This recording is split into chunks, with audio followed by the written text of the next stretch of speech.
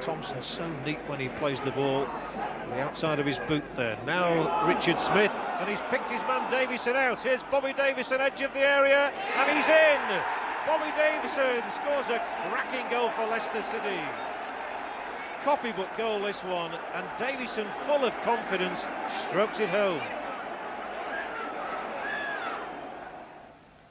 So here's the corner. Swung in towards the penalty spot, and plenty of... Oh, it's gone through! How did that one go through? David Lowe claiming a touch, virtually on the line. But a bad defensive goal to concede. The Watford defence all at sea here. The keeper stays on his line. Walsher came in for it, and Lowe just got a touch. Now there might be something on. Thompson powers onto this ball, and he's a good crosser. There's a lovely one in. Ormonroyd's header! Scores! Loops it over the top of the keeper, and Ian Ormonroyd has got his first of the season. A pinpoint cross from Thompson and a precise header.